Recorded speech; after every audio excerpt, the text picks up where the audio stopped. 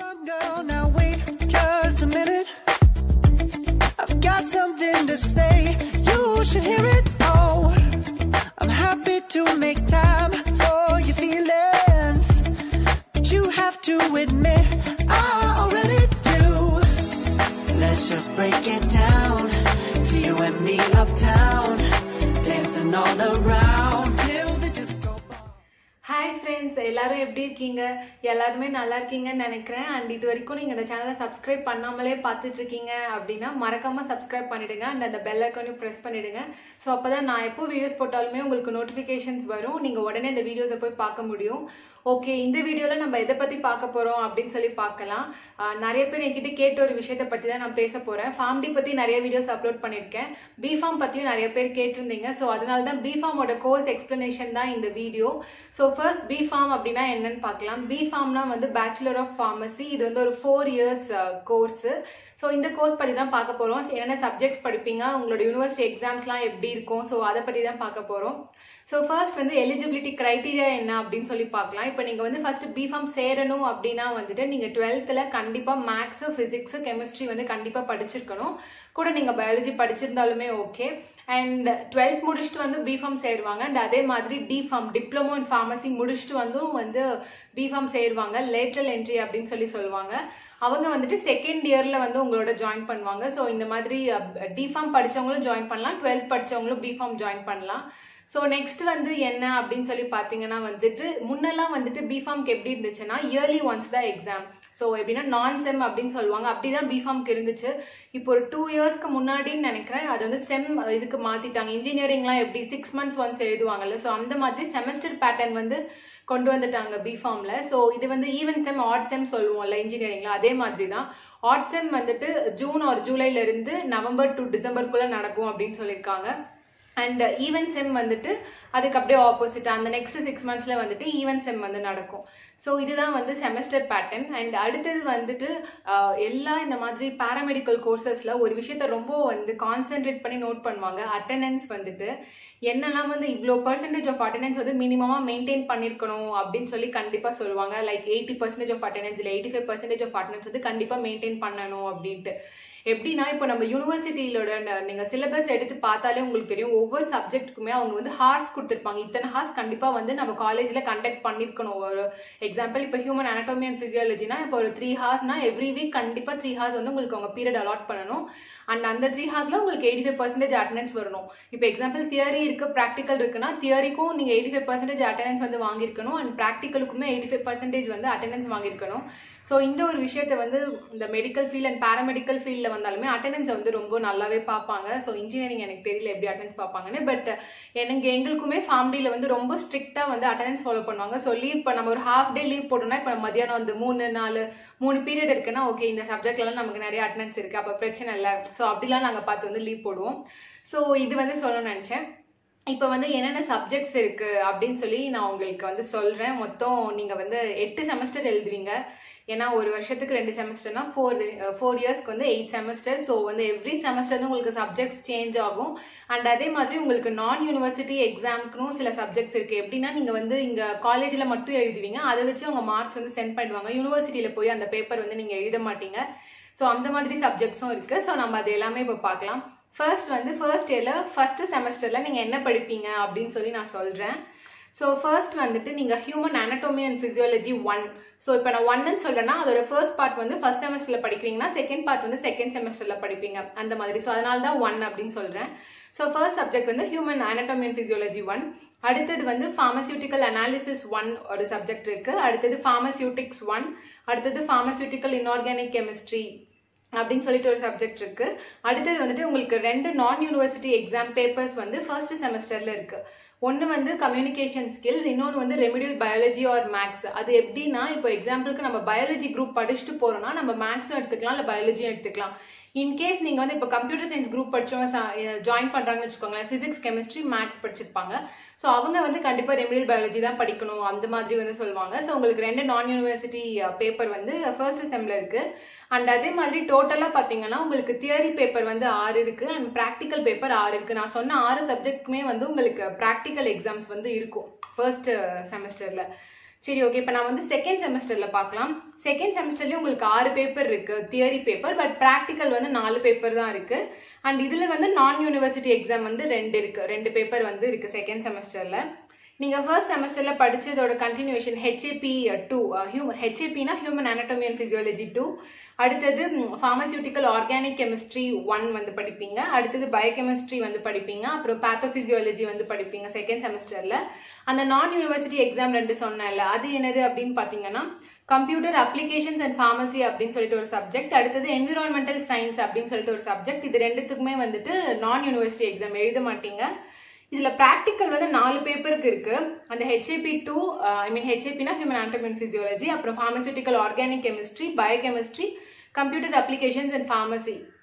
இந்த 4 பேப்பருக்கு தான் வந்துட்டு உங்களுக்கு ப்ராக்டிக்கல் எக்ஸாம்ஸ் இருக்குது. மற்ற பேப்பர் மிச்ச 2 பேப்பருக்கு வந்து உங்களுக்கு ப்ராக்டிக்கல் எக்ஸாம் கிடையாது. ஃபர்ஸ்ட் இயர் பார்த்தா இந்த 2 செம் தான் வந்துட்டு உங்களுக்கு இருக்குது. அடுத்து வந்து இப்போ தேர்ட் செம்மில் எவ்வளோ அப்படின்னு பார்த்தீங்கன்னா, தேர்ட் செம்மில் உங்களுக்கு மொத்தமாக இருக்க தியரி பேப்பரே வந்து 4 பேப்பர் தான் இருக்குது. அண்ட் அந்த 4 பேப்பருக்குமே ப்ராக்டிகல்ஸ் இருக்குது. ஸோ வந்துட்டு நீங்கள் முன்னாடி படிச்சிங்களா ஃபார்மசியூட்டிக்கல் ஆர்கானிக் கெமிஸ்ட்ரி, அதோட செகண்ட் பார்ட். அடுத்தது ஃபிசிக்கல் ஃபார்மசியூட்டிக்ஸ் 1 இருக்குது, ஃபார்மசியூட்டிக்கல் மைக்ரோபயாலஜி, ஃபார்மசியூட்டிக்கல் இன்ஜினியரிங் இருக்குது. இந்த 4 பேப்பர் தான் நீங்கள் வந்து தேர்ட் செமஸ்டரில் படிப்பீங்க. அடுத்து ஃபோர்த் செமஸ்டரில் வந்து உங்களுக்கு 5 தியரி பேப்பர் இருக்குது அண்ட் 4 ப்ராக்டிக்கல் பேப்பர் இருக்குது.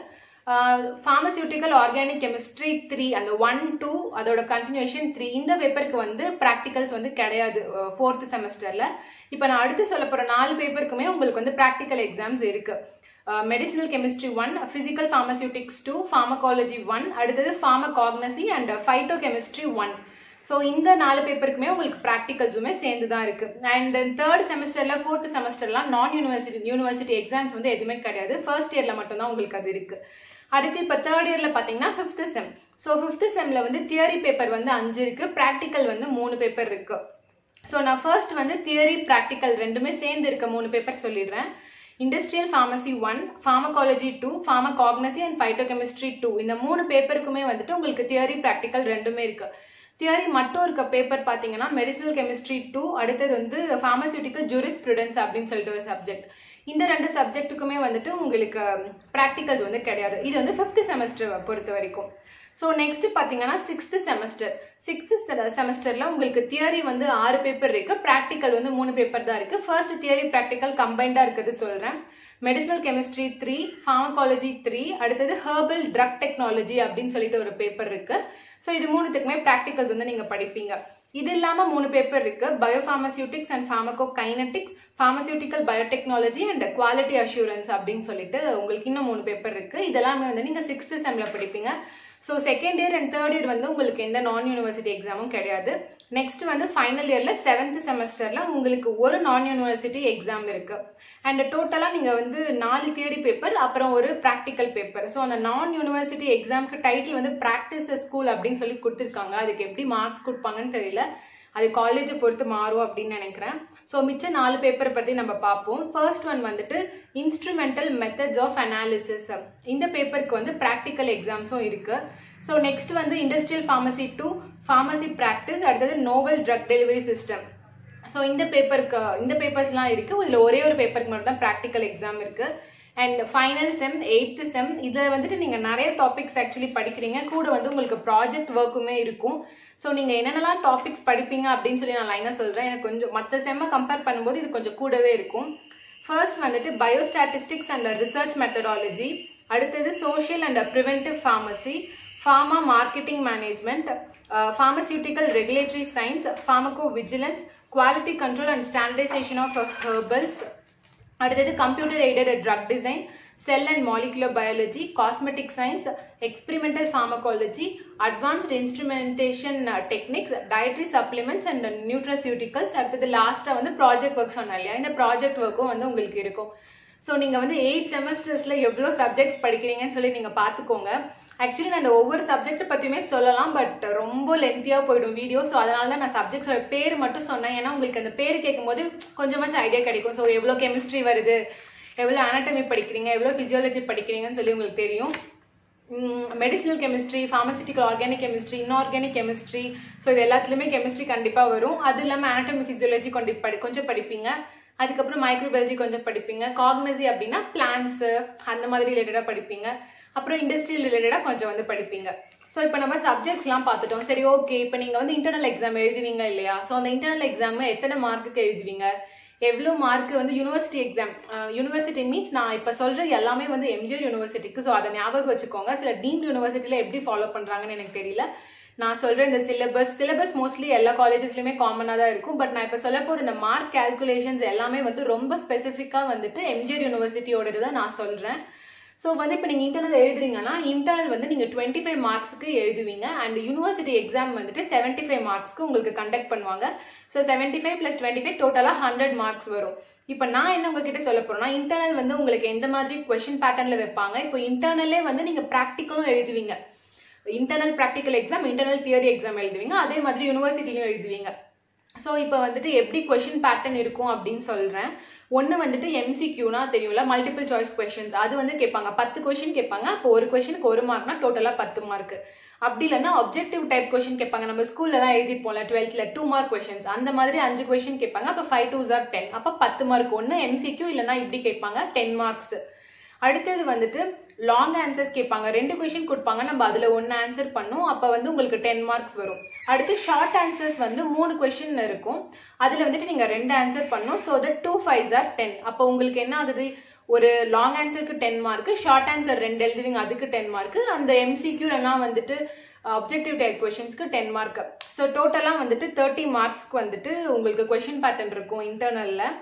அதுவே நான் சொன்னேன் இல்லையா, நான் யூனிவர்சிட்டி எக்ஸாம்ஸ் அப்படின்னு சொல்லிட்டு, அந்த நான் யூனிவர்சிட்டி எக்ஸாம்ஸ் எப்படி இருக்கும்னா, லாங் ஆன்சர் இருக்கும், ஷார்ட் ஆன்சர் இருக்கும். லாங் ஆன்சர் வந்து 1 எழுதுவீங்க, 2 கொஸ்டின் கொடுப்பாங்க, 1 எழுதுவீங்க, 10 மார்க். அண்ட் அதே மாதிரி ஷார்ட் ஆன்சர் பார்த்தீங்கன்னா 6 கொஸ்டின் கொடுப்பாங்க, நீங்கள் 4 எழுதணும். இப்போ 4 5s are 20, உங்களுக்கு வந்து 30 மார்க் வரும். ஸோ ப்ராக்டிக்கல் எக்ஸாம்ஸ் எப்படி கண்டக்ட் பண்ணுவாங்க அப்படின்னா, 3 இதை கண்டக்ட் பண்ணுவாங்க. சினாப்சிஸ், எக்ஸ்பிரிமெண்ட், வைவா வாய்ஸ். சினாப்சிஸ்னா ஒன்றுமே கிடையாது, நீங்கள் 5 மார்க் எழுதுறீங்களா அந்த மாதிரி தான். ஒரு கொஸ்டின் கொடுப்பாங்க, நீங்கள் அதுக்கு ஆன்சர் எழுதணும். ஸோ சினாப்சிஸ்க்கு 10 மார்க் கொடுத்துருக்காங்க, எக்ஸ்பிரிமெண்ட்க்கு 25 மார்க்ஸ். வைவா வாய்ஸ்னா நம்மளை கூப்பிட்டு முன்னாடி உட்கார வச்சு தரமான சம்பவம் செய்வாங்க, அதுதான் வைவா வாய்ஸ். அதுக்கு 5 மார்க். இதுக்கு டோட்டலாக 40 மார்க்ஸ். இப்போ நீங்கள் எழுதுறீங்கல்ல, இதை வந்து அவங்க இன்டர்னல் வந்து 25னா அவங்க 25க்கு ஏற்ற மாதிரி கன்வெர்ட் பண்ணிப்பாங்க. ஸோ இப்போ யூனிவர்சிட்டி எக்ஸாமில் 75 மார்க்ஸுக்கு எழுதுவீங்க. ஸோ 75 அப்புறம் இந்த இன்டர்னல் 25 ரெண்டுத்தையும் கால்குலேட் பண்ணி டோட்டலாக 100க்கு 50 எடுத்தால் பாஸ் அப்படின்னு சொல்லி உங்களுக்கு வந்து இன்டர்னல்ஸ் ஃபைனல் ரிப்போர்ட் வரும். சரி, ஓகே. இப்போ செமஸ்டர் கொஸ்டின் பேப்பர்ஸ் வந்து எப்படி செட் பண்ணுவாங்க அப்படின்னு சொல்லி சொல்கிறேன். செமஸ்டர்லேயே 3 விதமாக கொடுத்துருக்காங்க. ஒன்று வந்து 75 மார்க்ஸ், ஒன்று வந்து 50 மார்க்ஸ், அண்ட் இன்னொன்று வந்து 35 மார்க்ஸ். அப்புறம் ப்ராக்டிகல்ஸ் வந்து எப்படி கேட்பாங்க அப்படின்னு சொல்லிட்டு, 75 மார்க்ஸில் ஃபர்ஸ்ட் வந்து எம்சிக்யூ டைப் கேட்பாங்க. எம்சிக்யூ கேட்டாங்கன்னா 20 எம்சிக்யூஸ் கேட்பாங்க. ஸோ ஒரு எம்சிக்யூக்கு வந்து 1 மார்க்னா 20 மார்க்ஸ் வரும். அப்படி இல்லைன்னா அப்ஜெக்டிவ் டைப் கொஸ்டின்ஸ் கேட்பாங்க. 10 கொஸ்டின்ஸ் நீங்கள் எழுதணும், 2 மார்க் கொஸ்டின்ஸ். ஸோ அப்போ 10 × 2 20. ஒன்று எம்சிக்யூ இல்லைன்னா அந்த அப்ஜெக்டிவ் டைப். இதில் வந்து டோட்டலாக 20 மார்க்ஸ் வரும். அப்புறம் லாங் ஆன்சர்ஸ் வந்து 3 கொஸ்டின் கொடுப்பாங்க, நீங்கள் 2 எழுதணும். அப்போ அதில் 20 மார்க்ஸ் வரும். ஷார்ட் ஆன்சர்ஸ் வந்து 9 கொஸ்டின்ஸ் கொடுப்பாங்க, நீங்கள் அதில் 7 கொஸ்டின்ஸ் அட்டன் பண்ணீங்கன்னா 7 5s are 35. ஸோ 35 + 20 + 20 வந்து டோட்டலாக 75 மார்க்ஸ். இப்போ ஒருவேளை 50 மார்க்ஸ் கொஸ்டின் பேப்பர் அப்படின்னு பார்த்தீங்கன்னா, லாங் ஆன்சர் வந்து 3 கொஸ்டின் கொடுப்பாங்க, நீங்கள் 2 அட்டன் பண்ணணும். So 20 marks. ஷார்ட் ஆன்சர் வந்துட்டு 8 கொஸ்டின்ஸ் கொடுப்பாங்க, 6 அட்டன் பண்ணணும். ஷார்ட் ஆன்சர்னா ஒரு கொஸ்டினுக்கு 5 மார்க். அப்போ 6 5s are 30. ஸோ 30 + 20 50 மார்க்ஸ் வந்து உங்களுக்கு வந்துடும். 35 மார்க்ஸ் கொஸ்டின் பேப்பர் அப்படின்னா லாங் ஆன்சர் 2 கொடுப்பாங்க, நீங்கள் 1 எழுதணும், அதுக்கு 10 மார்க். ஷார்ட் ஆன்சர் வந்து 7 கொடுப்பாங்க, அதில் நீங்கள் 5 எழுதணும். அப்போ 5 5s are 25. 25 + 10 வந்து 35 மார்க்ஸ். ஸோ இப்படி வந்து உங்களுக்கு கொஸ்டின் பேப்பர்ஸ் வரும். ஸோ ப்ராக்டிக்கல் அப்படின்னு பார்த்தீங்கன்னா சினாப்சிஸ், எக்ஸ்பிரிமெண்ட், வைவா வாய்ஸ். நான் முன்னாடி சொன்னேன்ல அதே மாதிரி தான். சினாப்சிஸ்னா 5, எக்ஸ்பிரிமெண்ட்னா 25, வைவா வாய்ஸ்னா 5 அப்படின்னு சொல்லியிருக்காங்க. இது எல்லாமே எம்ஜிஆர் யூனிவர்சிட்டி வந்து அவங்களோட வெப்சைட்லேருந்து நான் பார்த்து எடுத்தது. ஸோ இது எல்லாமே எம்ஜிஆர் யூனிவர்சிட்டிக்கு கீழே வர காலேஜஸில் இப்படி கண்டிப்பாக ஃபாலோ பண்ணுவாங்க. ஸோ மற்ற காலேஜஸில் எப்படி ஃபாலோ பண்ணுறாங்க அப்படின்ட்டு எனக்கு தெரியல. இது இல்லாமல் வந்து ஒரு ப்ரோக்ராம் கமிட்டி அப்படின்னு சொல்லிட்டு கண்டிப்பாக எல்லா காலேஜ்லையுமே இருப்பாங்க. அந்த கமிட்டியோட ஒர்க் என்ன அப்படின்னு பார்த்தீங்கன்னா, அது ஒவ்வொரு ஹெச்ஓடி இருக்கா, ஒவ்வொரு டிபார்ட்மெண்ட்டோட ஹெச்ஓடி எல்லாருமே இருப்பாங்க. அதில் ஒரு மெயின் விஷயம் என்னன்னா, ஸ்டூடெண்ட்ஸை வந்துட்டு இப்போ 4 years ஆஃப் BPharm இருக்காங்கன்னா ஒவ்வொரு இதுக்குமே ஒரு ஸ்டூடெண்ட் ரெப்ரசன்டேட்டிவ் இருப்பாங்க. இப்போ BPharm first year, second year, third year, fourth year, ஒரு 6 months உங்களுக்கு செமஸ்டர்னா அந்த 6 monthsல அட்லீஸ்ட் 3 times ஆச்சு உங்களோட இன்ட்ராக்ட் பண்ணி உங்களோட போர்ஷன்ஸ் எப்படிலாம் போயிட்டு இருக்கு, எந்த அளவுக்கு கவர் பண்றாங்க, எஃபெக்டிவா இருக்கான்னு சொல்லி கேட்கணும். இது வந்து யூனிவர்சிட்டி சொல்ற ஒரு ரூல். எல்லா காலேஜஸ்லயும் ஃபாலோ பண்றாங்களான்னு தெரியல, பட் யூனிவர்சிட்டி இப்படி சொல்றாங்க. ஸ்டூடெண்ட்ஸோட வந்து 6 monthsல அட்லீஸ்ட் நீங்க 3 times ஆச்சு வந்து அவங்க கிட்ட இன்ட்ராக்ட் பண்ணணும் அப்படின்னு சொல்லிட்டு. அண்ட் பிஃபார்மோட ஜாப் ஆப்பர்ச்சுனிட்டிஸ் அப்படின்னு பார்த்தீங்கன்னா வந்துட்டு இண்டஸ்ட்ரி சைடில் நிறைய போவாங்க பிஃபார்ம் படிச்சுட்டு. இல்லை அப்படின்னா பிஃபார்ம் படிச்சுட்டு கண்டிப்பாக மெடிக்கல் ஷாப் கூட நீங்கள் வைக்கலாம். ஓனாக வைக்கிறதுனா உங்களோட பேர்லேயே நீங்கள் வைக்கலாம் உங்களோட சர்டிஃபிகேட் வச்சு. அப்படி இல்லைனா நீங்கள் அடுத்து மேலே எம்ஃபார்ம் படிக்கலாம். ஸோ நிறைய ஜாப் ஆப்பர்ச்சுனிட்டிஸ் இருக்குது. நீங்கள் மெடிக்கல் ரெப்ரஸன்டேட்டிவ்ஸ்லாம் நிறைய பேர் பார்த்துருப்பீங்க. ஸோ அவங்க எல்லாமே பிஃபார்ம் படிச்சுட்டு கூட வருவாங்க. ஸோ ஜாப் ஆப்பர்ச்சுனிட்டிஸ் பற்றி நிறையவே இருக்குது. உங்களுக்கு கெமிஸ்ட்ரி பிடிச்சிருக்கு இன்ட்ரெஸ்டடாக இருக்கீங்கன்னா கண்டிப்பாக நீங்கள் வந்து பிஃபார்ம் எடுத்து படிக்கலாம். ஸோ ரொம்ப நிறையவே டீட்டெயிலாக சொல்லிட்டேன்னு நினைக்கிறேன். அண்ட் ஒவ்வொரு சப்ஜெக்ட்குள்ளேயே ஸ்பெசிஃபிக்காக போனால் 1 ஹவருக்கு மேலே போய்டும் இந்த வீடியோ. அதனால தான் நான் வந்து சப்ஜெக்டோட டைட்டில்ஸ் மட்டும் சொன்னேன். ஸோ ஐ ஹோப் இந்த வீடியோ உங்களுக்கு யூஸ்ஃபுல்லாக இருந்துச்சுன்னு நினைக்கிறேன். அண்ட் அடுத்து டிஃபார்ம் பற்றியும் நிறைய பேர் கேட்டிருந்தீங்க. ஸோ நான் கண்டிப்பாக டிஃபார்மோட கோர்ஸ் டீட்டெயில்ஸும் நெக்ஸ்ட் வீக் அப்லோட் பண்ணுறேன். ஸோ கண்டிப்பாக அந்த வீடியோவும் பாருங்கள். உங்களோட வியூஸ் என்னன்றதை ஷேர் பண்ணுங்கள். அண்ட் இது வரைக்கும் நீங்கள் கொடுக்குற எல்லா சப்போர்ட்டுக்குமே ரொம்ப ரொம்ப தேங்க்யூ. அண்ட் சேனலை மறக்காமல் சப்ஸ்கிரைப் பண்ணிவிடுங்க. Until next video, tata bye bye, take care, like, share and comment மறந்துடாதீங்க. Bye.